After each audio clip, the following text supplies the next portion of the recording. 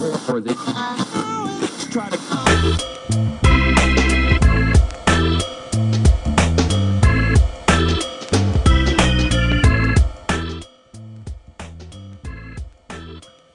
Welcome back. We're here with Dr. Christina Teimouri, Beaver Valley Foot Clinic.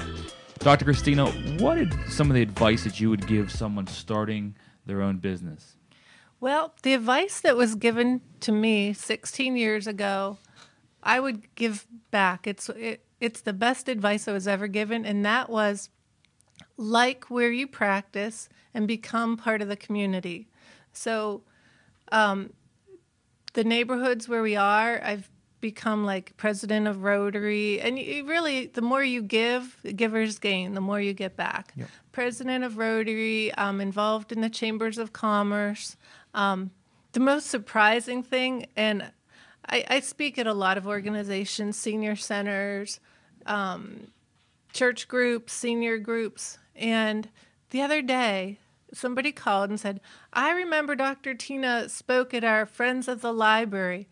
That was 12 years ago. Wow. And they called last week. So it just did my heart good to know that, it was relevant to that person's life that they remembered what we talked about. Because my background was in elementary ed. So I try to bring the education into what I do in the room with the patient. And if I can explain to them why they're having a problem, what's going to happen, I think they become more involved in their own treatment. And they'll listen better, and we have better results. People get better.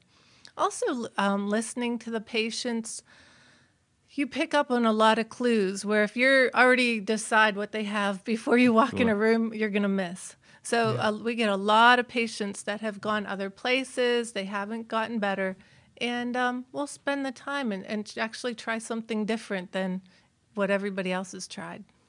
When you look back at the last 16 years of building up this business, what has been your biggest surprise? Just how much I still love it. I'll come in. I started this morning at 7 a.m, and I can leave 5, 6 o'clock at night, and it feels like I just got there. It feels like 5 minutes has passed. And I'm just so attached to them. I love my older patients. They're just so precious. Yeah. I love taking care of them, hearing about their grandkids, and it almost feels like, what kind of job can you go in there, talk to people you enjoy talking to, and actually get paid, and just building relationships? How do you, because you have a genuine, something very genuine about you, just the way you come off, and I've interacted with you several times, and I can tell that you really do enjoy what you do. You do care about the people that your patients, the people that you're in charge of their care. And how do you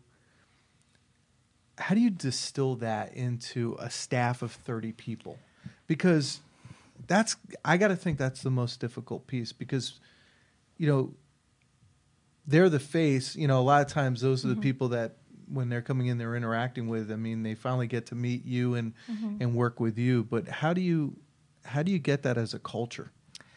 A lot of it is choosing the right employee. They don't necessarily all come from medical backgrounds, like medical assistant school. Our main person that interacts with all our patients managed Pizza Hut, and they've come with a love for people, and they have to be nice when I hire them, and then I can train them on the rest. Okay. You can take the best trained person, and you can't give them a personality. No. And if somebody really doesn't fit how I treat a patient, they don't last. Yeah, you got to replace them. It does, or it's toxic to your business. Oh, absolutely. Absolutely. Awesome. All right, we're going to come back, and we're going to talk to you about growth and how you go about marketing. It sounds like one has been mergers and acquisitions, in essence. Yeah. People deciding to retire. And I'd like to hear kind of how you went about absorbing those businesses, but also, and you alluded to being a part of the chamber and what have you. So I want to hear a little bit more about your marketing and growth, because I think it's fabulous that you've got 5 locations, 30 people. I mean, a lot of people are watching this you are in essence the vision of what they would love to have. And I want to hear more about it.